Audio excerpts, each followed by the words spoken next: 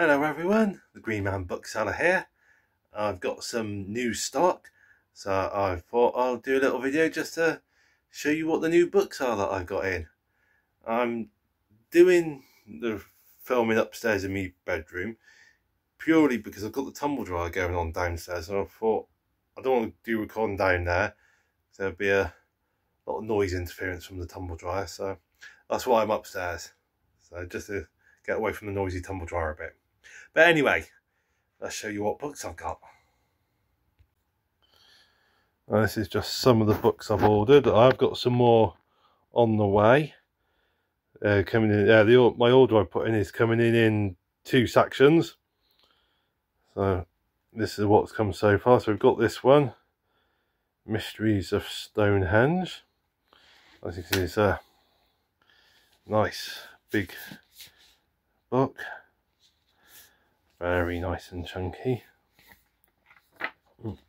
What's it there? £25. But it's got some nice, good little sections. Try and do this one-handed. So, like as you can see, some interesting chapters.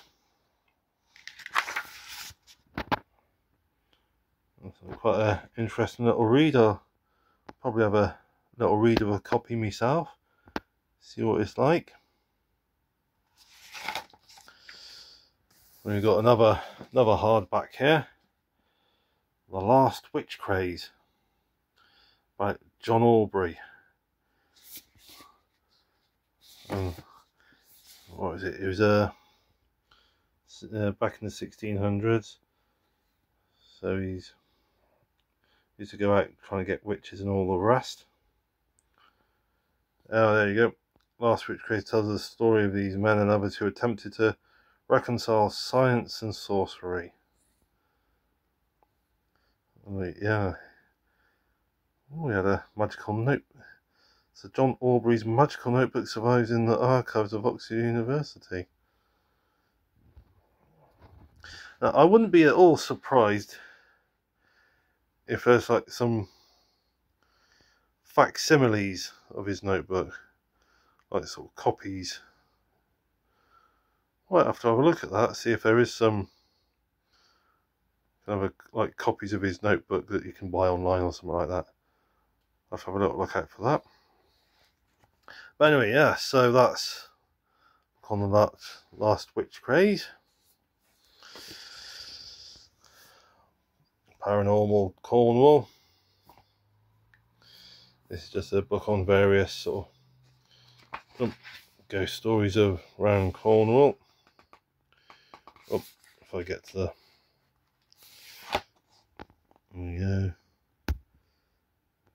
Oh, Bodmin Jail there, that's got to be in there in Bodmin Moor. Yeah, no surprise there. Well, I have ordered some more books in the Paranormal series.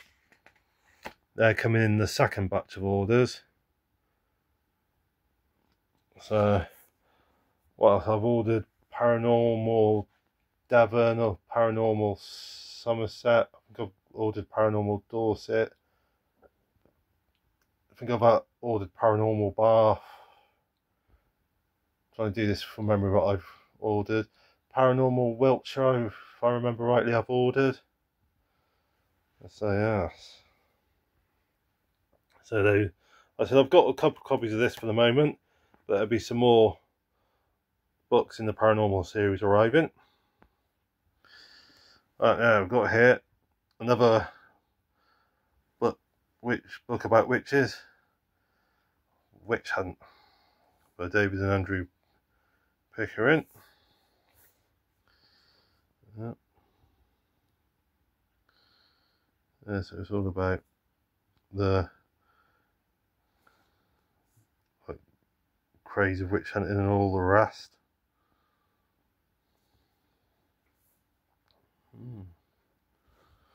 So this should be a interesting little book. Well, see, yeah, I got all the different places. Right, right, so that's £10.99. Actually, I didn't show the price on that one. What's that on the back? That's a $15.99 for Paranormal Cornwall.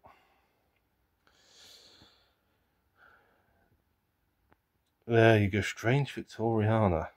Now that is going to be an interesting book. As you can see from the front cover.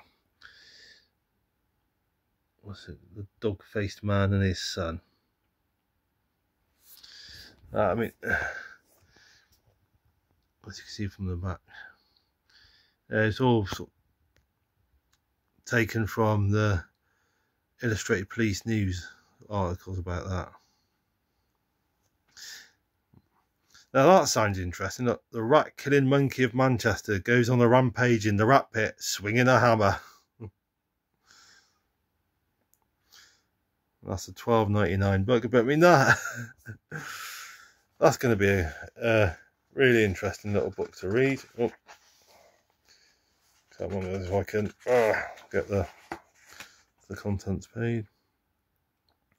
So you've got, look at that, medieval freaks, hermits and misers, ghosts, dogs, animals, strange perform, mysteries and... So this is Birmingham midget. Are you allowed to use the word midget nowadays? I'm not sure. Oh, look at that. The strange death of the Earl of Lauderdale. So, what have you got here? A strange case of Bolton Park. So that's going to be an interesting little book. Then you've got the magical history of Britain. So, there you go, British history. So it traces the influence of magic and myth from the earliest times to the present day. The price on the back of that one, that's a $10.99 one.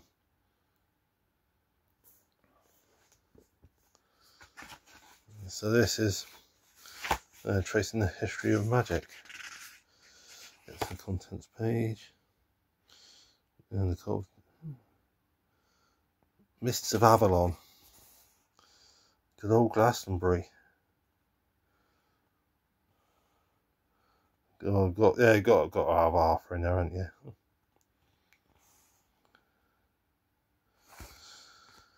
Now here I've got a couple of books on Robin Hood, a couple of copies of each book. Now this particular book by John Matthews. This one explores the mythology of Robin Hood rather than concentrate on the human identity of the famous outlaw. Ties Robin to the ancient archetypes of the Green Man, lore and legend of the fairy race, possible Eastern influences. So that looks at the mythology of Robin Hood. Oh well, I think it. It's $10.99.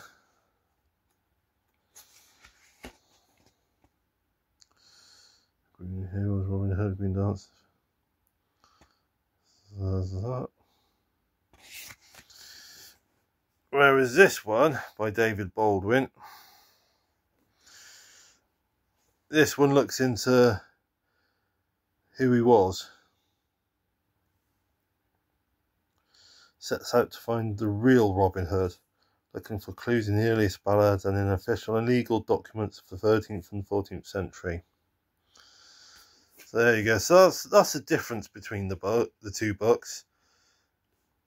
This one's looking at the mythology of Robin Hood. This one's trying to find out who he really was.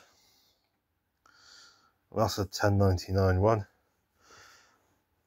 What I'm thinking I might do, I might do an offer on these two.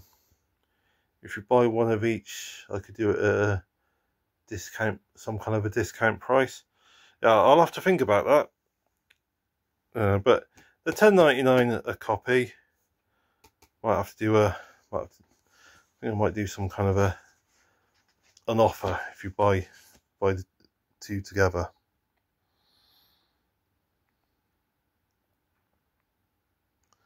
So there you go. So that's just those ones.